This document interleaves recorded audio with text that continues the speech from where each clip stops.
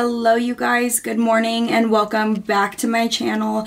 As you can tell in the title, we're going to do a full what I eat in a day. So I'm going to bring you along for my day. We're going to do a total day in the life, as well as show you everything I eat in a day to fuel my body, feel my best, support my workouts, build the nice lean muscle, and in doing so, we're going to hit our protein goals.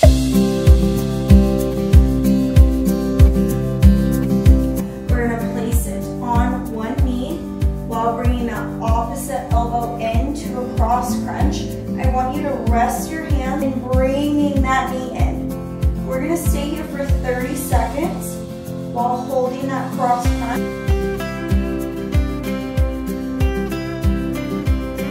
Lunges back and forth, getting that heart rate up. Okay, I want you to sit back into that hip. Leg out. Have that leg in. Extend that leg out. Good. We are here for 30 seconds. Stretch in those hamstrings, walk it back.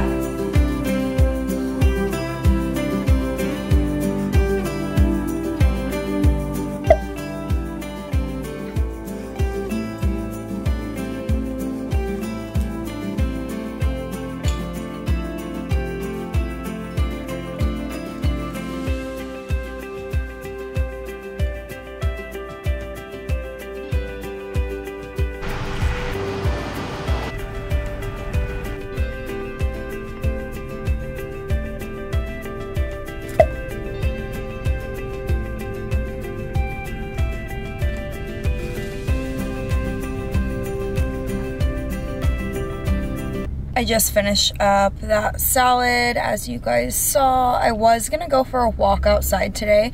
Usually do my walks inside on our treadmill, but today is super gloomy and super rainy, which I love. Like, I'm so happy it's raining right now, but that means I'm not gonna be able to go on a walk outside, which is totally fine. I wanted to talk to you guys about tracking your calories and macros and what I do specifically when it comes to nutrition. And that is, I've tracked calories and macros. I've done it for years and years.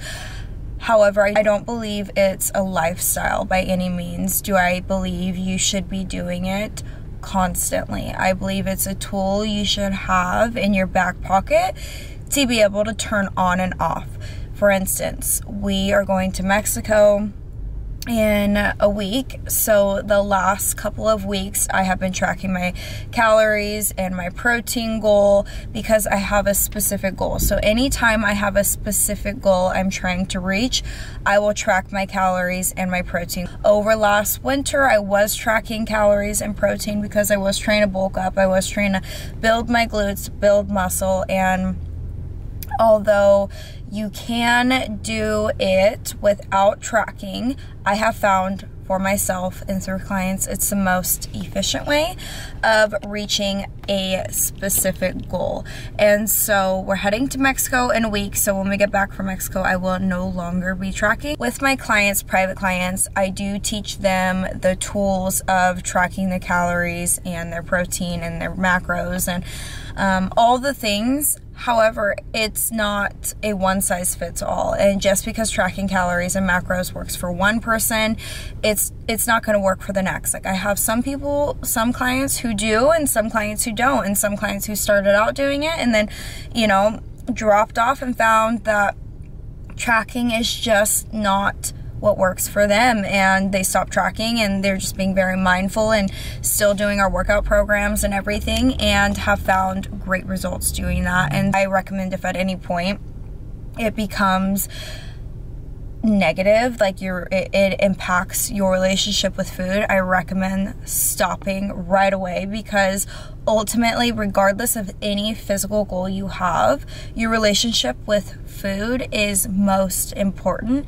And there are other ways, other approaches you can take to reach your goal. Because I am so busy with like work and running around and being a mom and all the things, I have found it easiest for me to just, I don't like to meal prep.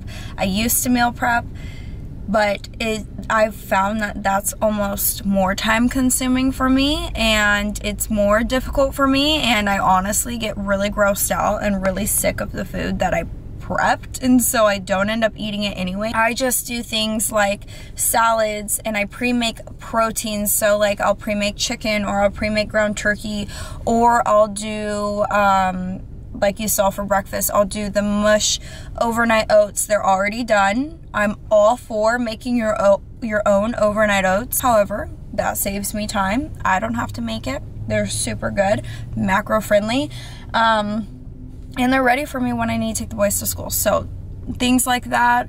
I did eat out today, got that salad, but for dinner tonight we're gonna make a Buddha bowl, and I'll show you that, of course. But things like that where, you know, it's like a one sheet pan dinner, and there's gonna be a ton of leftover. Doing things like that really help me when trying to just be efficient, because I'm all about efficiency.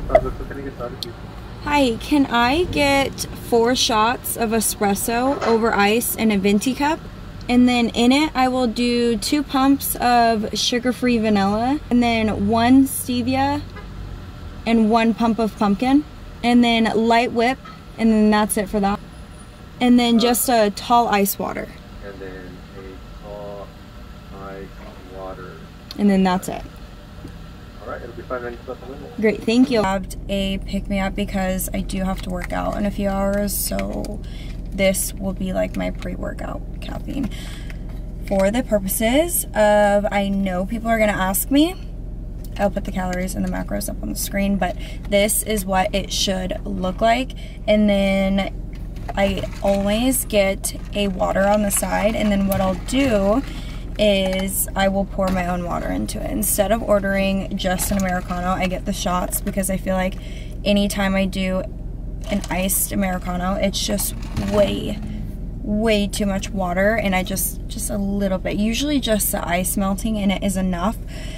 But sometimes I'll add just a little bit of water, and then I need to work in the whipped cream. We're gonna head home, and then we're gonna start prepping for dinner. Not eat yet, but I know the babies are gonna be hungry.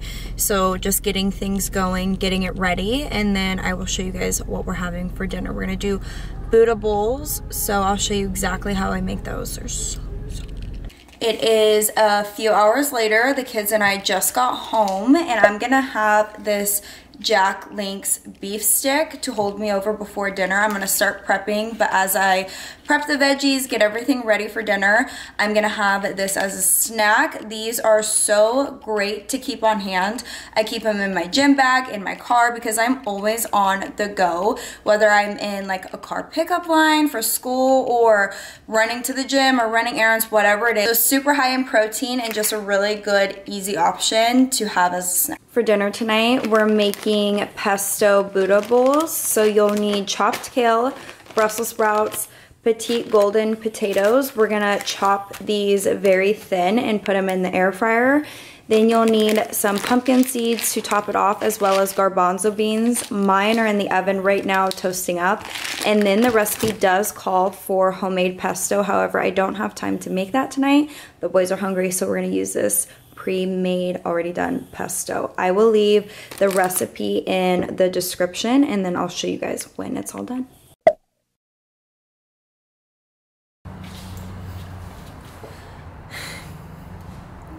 I just finished up making dinner. The kids insisted on not eating, so I'm not gonna force them to eat. I don't know. They'll eat when they're ready. So we're sitting outside and I'm watching them ride their bikes. It's freezing, but it rained all day, so it smells so good out. Where my kids could survive off of air. I try so hard to feed them, but they go through phases where, like, one day I cannot keep them full, and the next day I can't get them to eat a single bite of anything but like fruit snacks. But I didn't make them this for dinner. I made them like a potato sausage egg scramble, which they love. They would never eat Brussels sprouts. I wish. I've tried, but they wouldn't.